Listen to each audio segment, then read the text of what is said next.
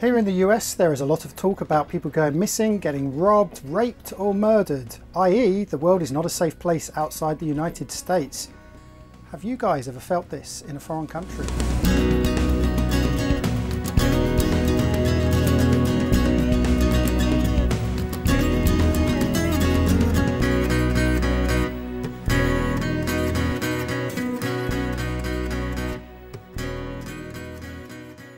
For the last 14 years or so, we've been living and travelling in some pretty remote places. Now, we like to see this as exciting and challenging, but occasionally it does put us outside our comfort zone. In next week's episode, we're going to be tackling how we sail through some pretty bad weather, but in this week's episode, we're going to talk about what it's like when you step off the boat into a completely foreign culture.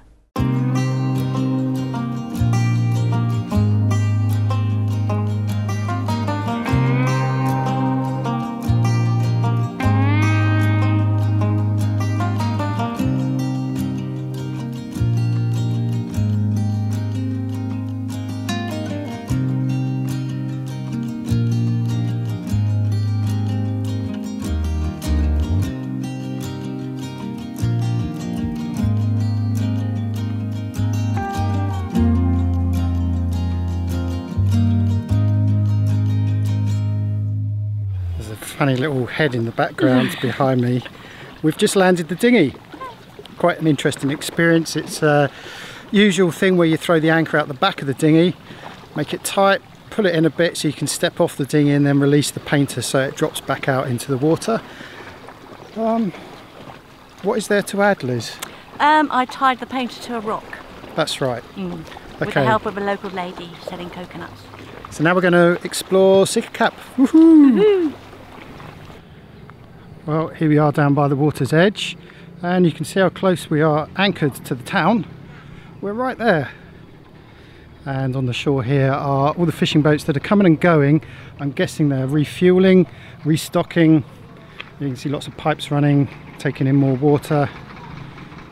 A few people hanging out in the shade. All right.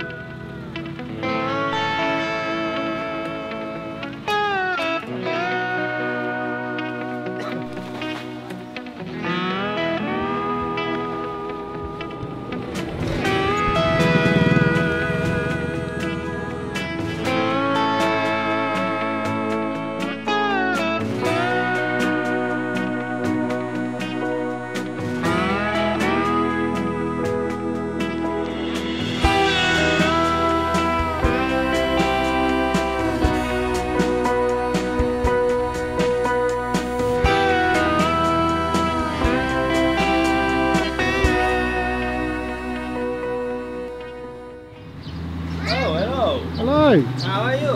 Good. And you? For you? Looks like he's got some good fruit and veg, Liz. The dried fish, which is quite useful. You like chili? Walk in, then come back. Where are you from? England. You're from Indonesia? Oh, no. Apo?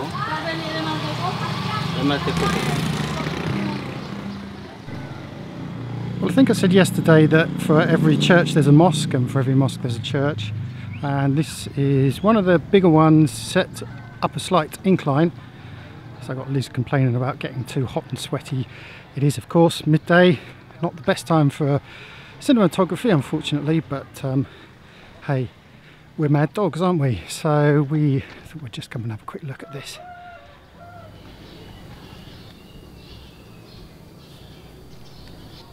Well, doors are locked. I thought God's house was always open door, but obviously not. Can't really see inside, it's very dark in there. It's a Christian dog.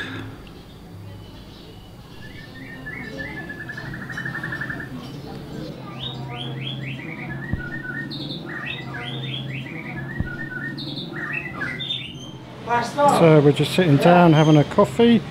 Kopi tanpa gula. It's about the only Indonesian I can remember from our time in the Anambas. And whilst Liz is trying to get connection, which is a completely futile task, we have the usual collection of schoolboys hanging around outside.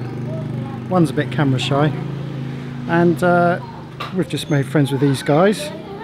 He's a Christian, and that man on the wall there is his friend, who's a politician, and apparently he's a good man. Down the back here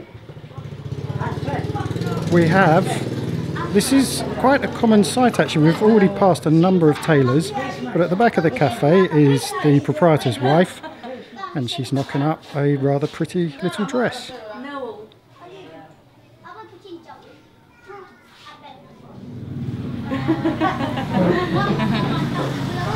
And what is your name, Your name? What name about you? Leslie. Yeah. My name is Elizabeth. What? Elizabeth. Elizabeth. My name is. Can you be baby? Yeah. Yes. Yes, baby. Baby.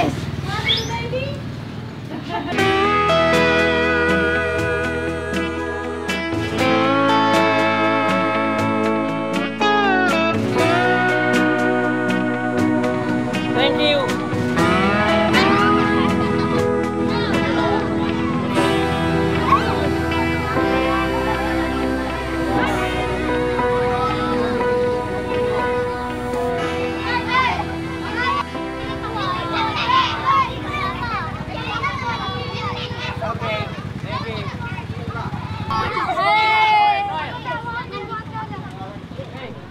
Well, as we said, it was busy. I just thought I'd grab this moment whilst it's quiet.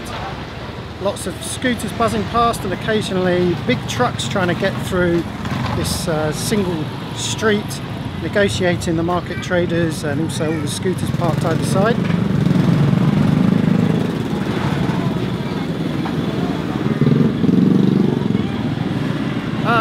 Of course, friendly people, very friendly people. The standard thing they shout is "Hello, Mister." It's always "Hello, Mister." Even to Liz, it's "Hello, Mister." They're not, you know, they're not pushy. They're just friendly, slightly inquisitive, but they're not really in your face at all. Just walking past the man selling dried penises.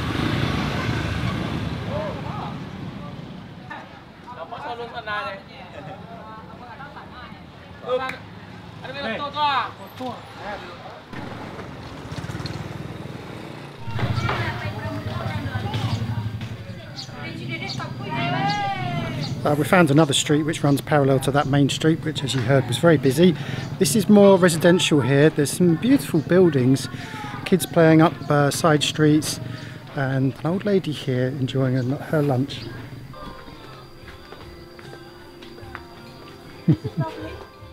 When we came in, you pointed at the island and I said, oh, they remind me of the clove trees that we saw in Anambas 2 years ago, and look, here are cloves drying. So I reckon they've got a clove business here, which is pretty good.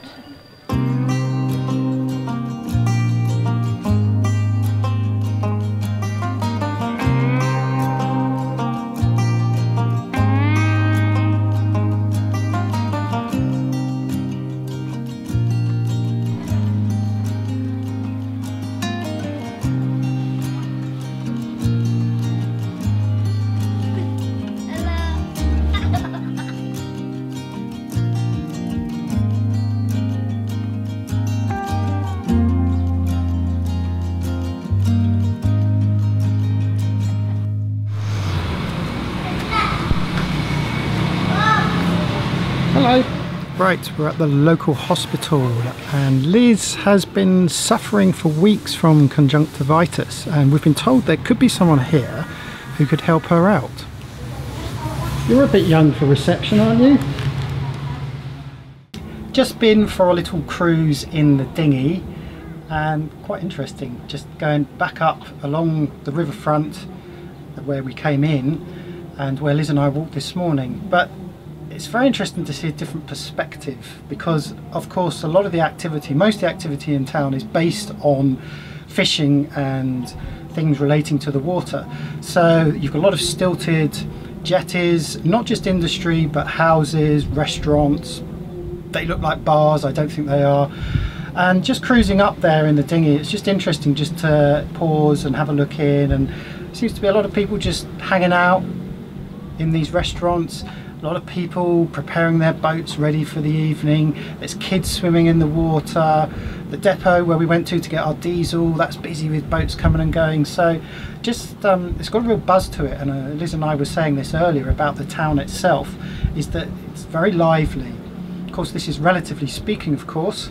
I think after near 2 months of being in the Mentawais and it being very peaceful and almost no one around, this is a bit of a shock to the system to have all of this vitality around, but it's infectious and it's very interesting. And when you were shooting with the drone, it was great, but they all kept looking up. Yeah, so the idea was I wanted to try and capture some of this activity that was going on to get a sense of what a Saturday afternoon in Sikapet is like. Sikakap, sorry. But of course, as soon as you hover the drone above them, they're like, ooh, what's that? Of course, the great thing is that the kids love it. So ended up with 4 or 5 kids around me. Always great fun showing them what the drone can see. And of course, they've never seen this perspective before, and neither have I. So yeah, that was good fun. Could you just shed a little light, shed a little light, shed a little light on me? Shed a little light, shed a little light, shed a little light on me. Why'd you go and leave me here all alone in the shadows? Could you just shed a little light, shed a little light, shed a little light on me?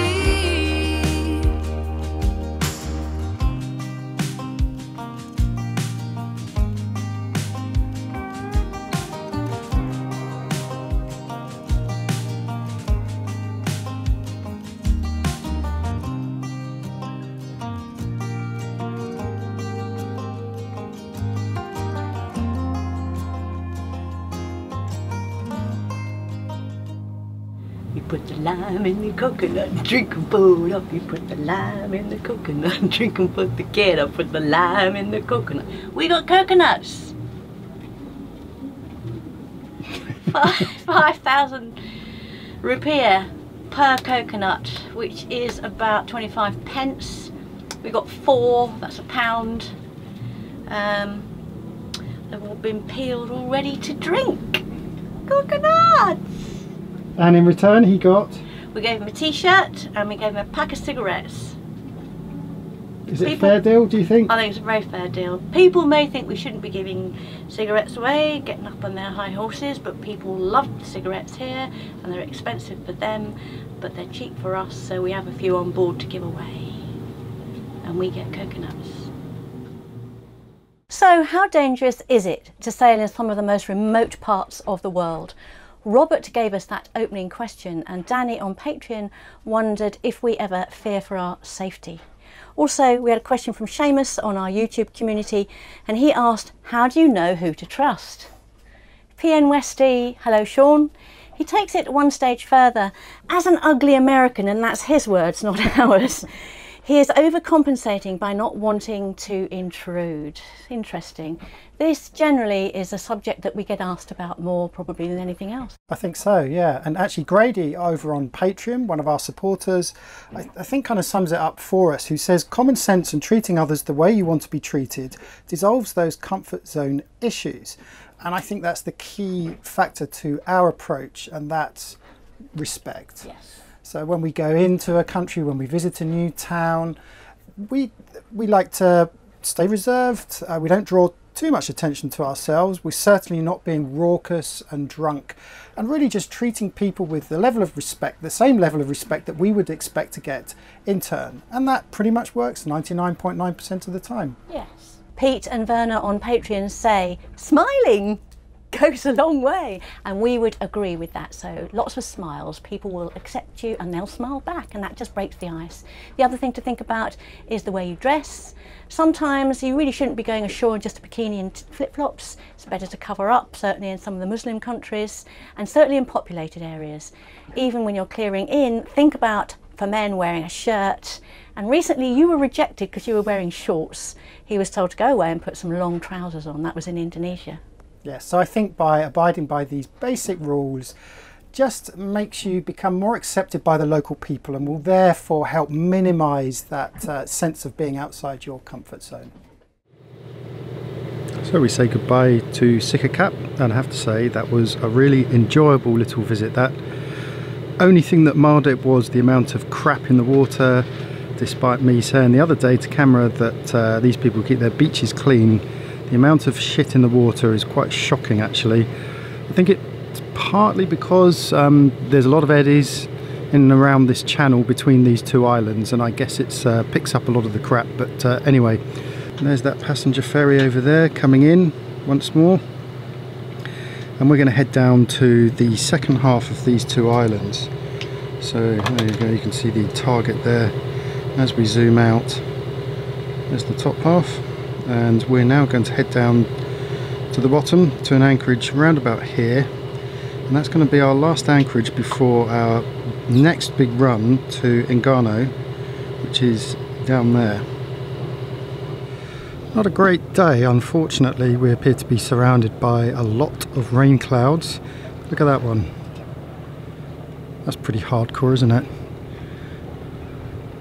And these continue, we're looking east by the way, these continue all the way down the eastern side. Now in theory, the weather we've been getting has been coming from the northwest and heading southeast. Well, this school really can't decide what it's doing. Or rather, I can't decide what it's doing, but we seem to be getting some residual wind off of the back of it, or the front of it. So I've just put out the staysail and the mizzen again, which has given us a little bit more speed, which is always nice. The first one I showed you previously was actually over there, and I think it's dispersed with the sun. It sort of dried it up, but this one's still quite heavy. I think also they're possibly moving due south, which is why they appear to be getting a little bit closer to us. Anyway, keeps us on our toes, doesn't it? Well, well, well, look at this. The engine is off and Genoa's out, or the Yankee. I think this is possibly a bit of residual wind that's come off that squall that was coming over, but it's now fortunately burnt itself out, or rained itself out. There's a few white crests on the wave indicating that's what, force, coming up to force 4. So we've got a good 10 knots of wind now. As you can see, we haven't put the main out.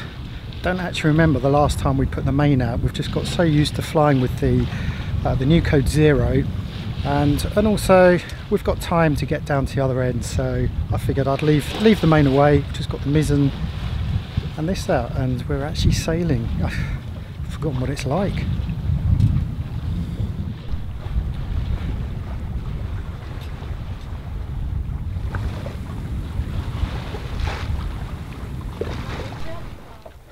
Well, that's right, that was just a bit of wind left over from that squall that's disappeared. Wind dropped from 10 to 12 knots down to 8 knots, so thought we'd get the code 0 out, and it's dropped down to, what is it, 5 knots now I think. So we're barely doing 2.5 knots now. Anyway, we'll just keep this open for a little bit, let it dry out. It's a bit damp from the rain from last night. And I haven't seen him in a few days.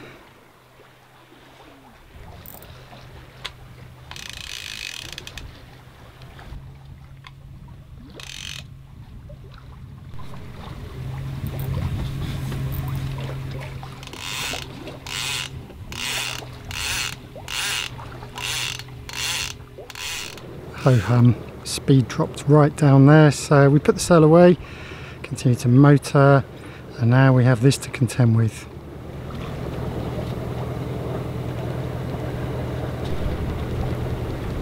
Fortunately, I don't think there's any avoiding this one. Well, we've decided to go for it. The rain has lightened up a little. It seems as if there's more coming in up the north there, so we just figured, sod it, let's just go. See what happens. We can actually see definition in the clouds and on the horizon there, which is something, I suppose. Well, we've chosen a spot, not on any anchorage guide or cruising guide or anything at all, but we just thought it looked quite good. I've named it Butterfly Bay. If you look at the aerial view of this island, it looks a little bit like Phi actually. It looks sort of butterfly shaped. We've kind of pushed our way into a gap. You can see the reef there. It's quite close, it's only 100 meters or so, and that runs into there. And then to the west is another reef, so we're sort of protected-ish. Now if big northwesterly comes through, we'll still get the brunt of the wind, but hopefully the waves will be broken up. Tried to push our way in a little bit close there. Got quite nervous when it dropped away from 14 meters to 8 meters very quickly actually, so backed out and just came back a little bit further out. But anyway, we'll see how it is. This is pretty remote here.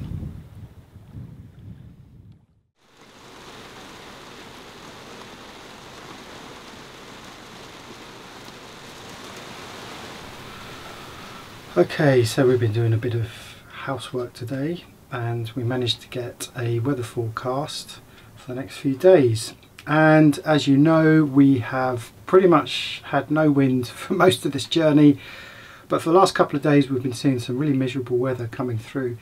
And having looked at the forecast, it looks like it is the beginning of something quite major coming through. So we were planning to leave tomorrow on a 2-day journey to Engano.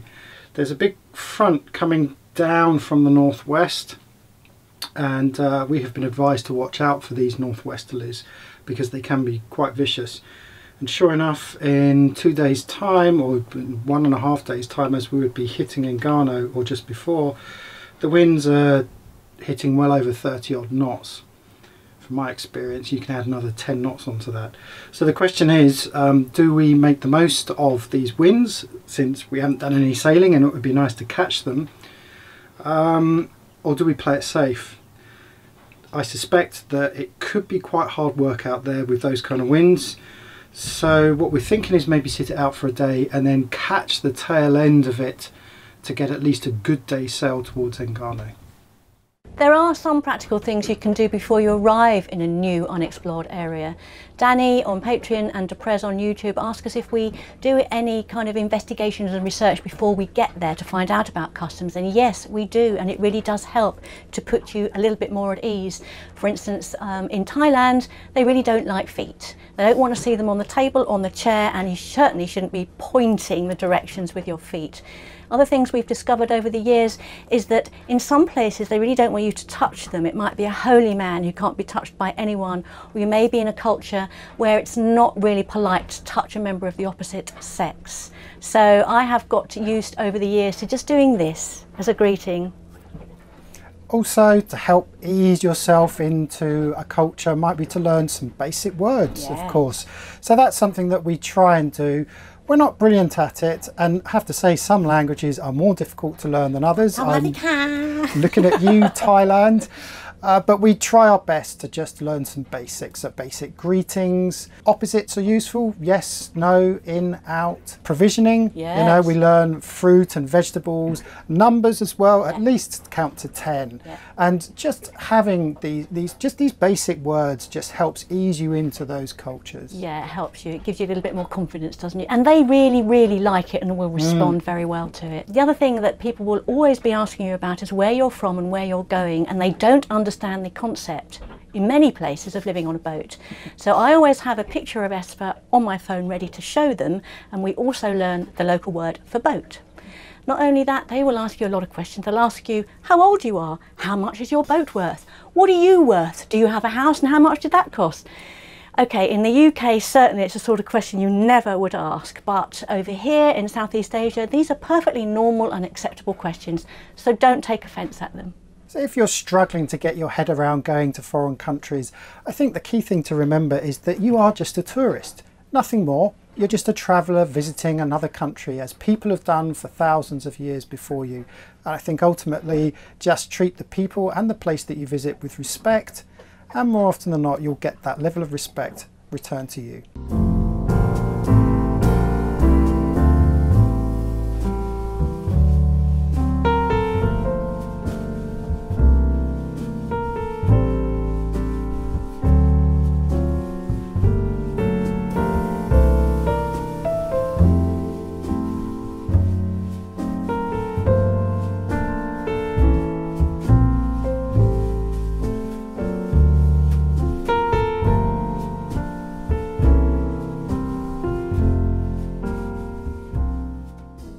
More answers to questions coming up. But remember, if you're a Patreon, you can have one-on-one conversations with us and we will answer your questions in detail and have a full conversation with you about whatever subject you like.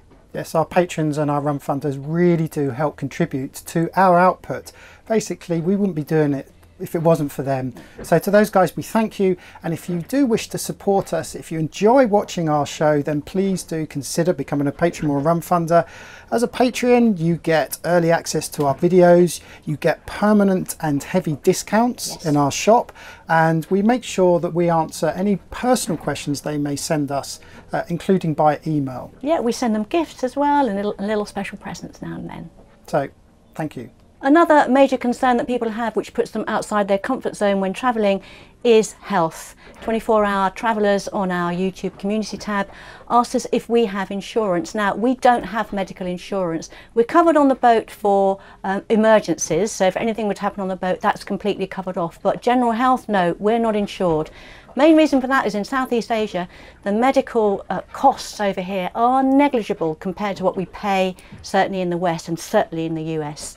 And they are also excellent. A lot of people come here specifically for medical holidays. So no, we don't, but we are going to the US, as you all know.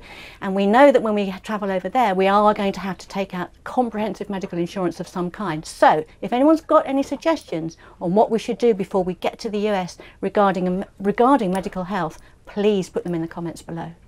Yeah, and as you saw in that episode, Liz went into this hospital on this tiny island, this remote island, for this serious conjunctivitis problem that she had. And she was seen to straight away. Yes. And am I right in saying you didn't even pay for the medication? I didn't pay. I wanted to give them money and they wouldn't accept it. And they said, no, no, it's all free. So there you go. That's Southeast Asia. Food, my second favourite subject. Of course, when you're on a boat, travelling to these places, a lot of the brands that you're used to back at home that make you feel comfortable, those comfort foods, aren't necessarily available. And so you kind of have to adjust your diet a bit and get used to what the local people eat and what you can source from the local stores. Yeah, and it's fun. Same Day Blue on YouTube asks what it's like for vegetarians. Well, we are pescatarians. We eat fish, but we don't eat meat. And everywhere we've been, it's easy to get vegetables and fruit because that's what the poor people eat. They eat vegetables, fruit and staples like rice, noodles and all that kind of thing. So it's absolutely really easy if you're a vegetarian. Here's a Yoda-like brain twister from our very first patron and good friend, American McGee.